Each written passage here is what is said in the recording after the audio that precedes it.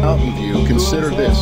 Mountain View is located just east or downwind, afternoon onshore winds prevailing, from the landfill adjacent to Mountain View, the city garbage transfer facility, as well as the Southern California Disposal Garbage Transfer Facility, as well as the city maintenance yard, as well as the city fire department hazardous waste disposal and fire suppression training facility, as well as a cement storage facility, a privately owned recycle facility. We are also next to the 10 freeway, right next to us on our south.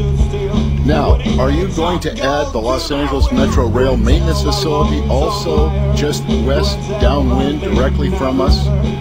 Are we residents not able to affect your decision about this location?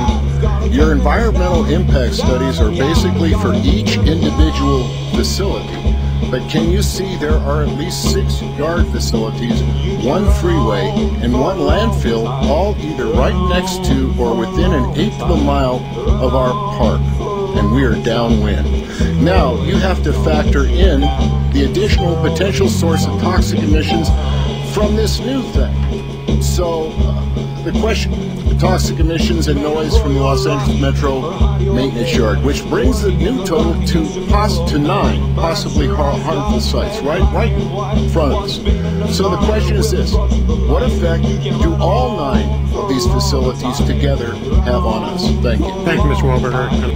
I was given $25,000 for this trailer here. My rent wasn't going to go up 1 penny, but I was going to be living in a new place, and they were going to be doing, since they owned it, the maintenance.